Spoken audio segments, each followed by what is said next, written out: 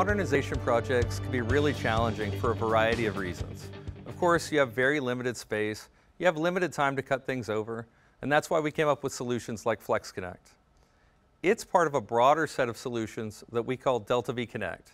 We realize, though, that the hardware is just part of the challenge. You have to actually run the plant. You want to transition the software over from a legacy system over to a modern DeltaV system. And to help simplify that, we came up with a tool set that we call Revamp. Revamp's an advanced software solution, and it helps manage the transition from legacy control systems over to DeltaV. Rather than just converting the code, Revamp allows you to take full advantage of all the capabilities of a modern control system. To do this, we applied some of the latest technologies, including the cloud, artificial intelligence, and machine learning. But the easiest way to understand the power of Revamp is to show you some projects in progress. So here we have a project that's still in its planning stages. And what's important at this stage is basically to size the project. How big is it going to be? How much engineering effort is it going to take? And that sort of thing. All we've done here is taken the export from the legacy control system and dragged it, dropped it onto Revamp, and in a few minutes we get this great insight into what the scope of this project is.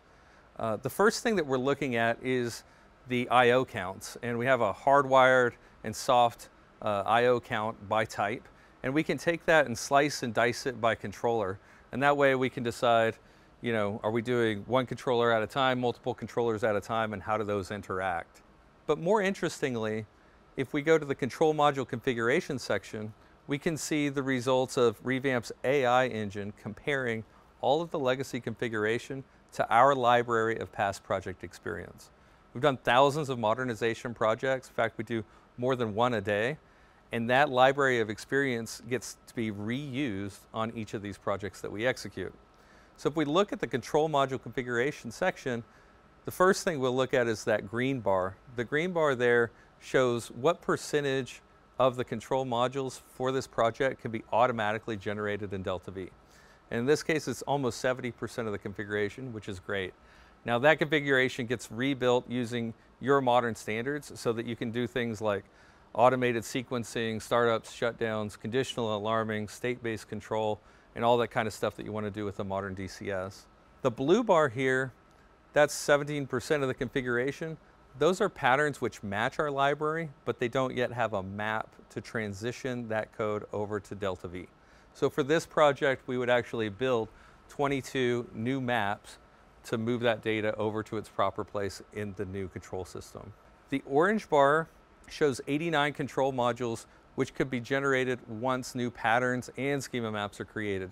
That's the result of our machine learning algorithm looking for reusable common code across these control systems. As these tools are built, that orange bar starts really big, but as our experience grows, we find fewer and fewer new patterns on these projects. And in fact, on this one, we found just 5 new patterns.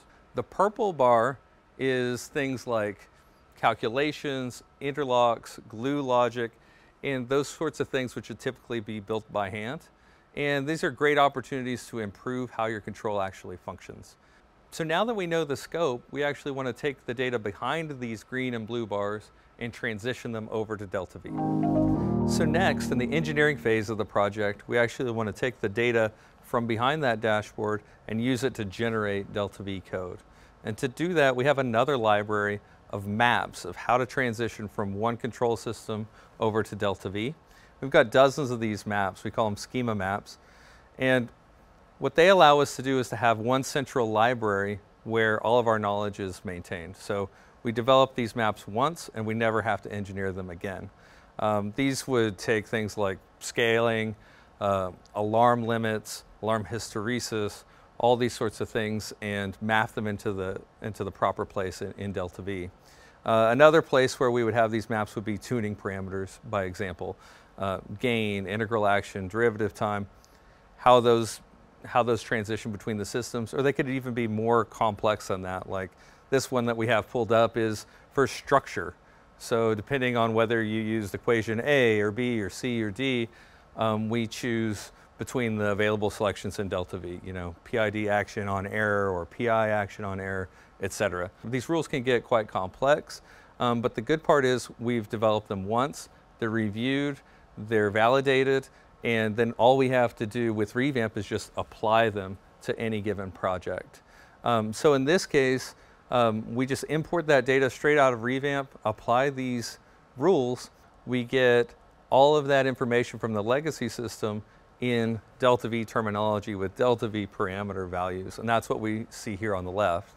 Now on the right is what's currently on my DeltaV system, which is of course blank at this time.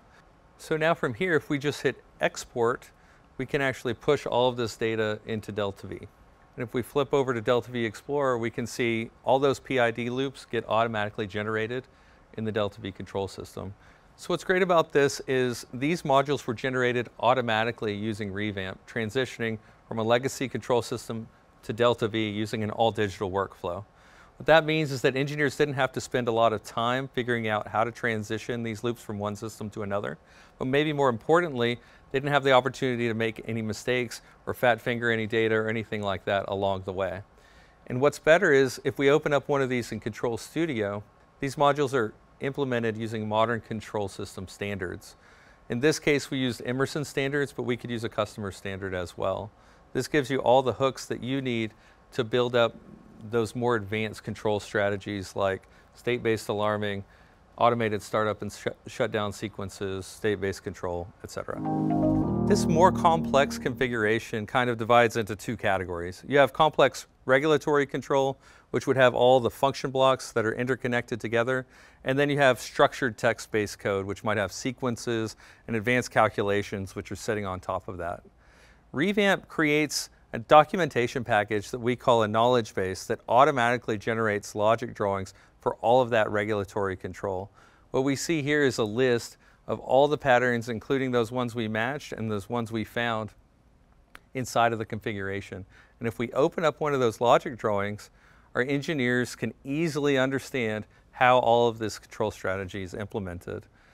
This makes it really nice because we can easily review this with customers, understand how the logic functions and how we might improve it without having to go back and manually develop these types of drawings. The other thing that's great about this is we can implement these strategies earlier in the project than we could if we were manually building all of this stuff beforehand. So that takes weeks out of the schedule. It takes a lot of the schedule pressure out of the project and all of the downstream production impacts that might cause. This is a pretty simple drawing, but they can get quite complex. And in fact, on this device controller here, if we click into it, you can actually see the Boolean logic that's happening inside of that. And this is all done in an ISA standard symbology that any engineer can understand. So you don't have to have the expertise on the legacy system to know how it might be implemented in a modern system. So that's the regulatory control portion. The structured text portion looks very different. This looks more like top-down Fortran style coding, from the 70s and 80s. And it takes a lot of expertise to be able to dig into this and understand what's happening there. Of course, we parse through this and understand how the structured text interrelates with the regulatory control so we can better plan our cutovers, but we wanted to take it a step further than that. Since Revamp's deployed securely within the Emerson cloud, we can take advantage of the latest technologies in trying to decode and understand this type of structured text. Here we've applied generative AI to actually dig through that code and generate a control narrative which is suitable for an engineer to review with a customer and forward implement into DeltaV without having to understand how to read that code, dig through it, and produce some kind of narrative document. This is a huge head start as we execute these projects. So you can see how Revamp can really streamline the software transition from a legacy control system over to DeltaV. We automatically analyze the configuration, we can help you scope it, we can automate significant portions of the project, and for those complex configuration tasks, we create a knowledge base that engineers can easily review and forward engineer into a DeltaV system. If you'd like to see how Revamp could work on your system, feel free to reach out to us. We're always happy to do an analysis, review it with you, and help you plan your modernization journey moving forward.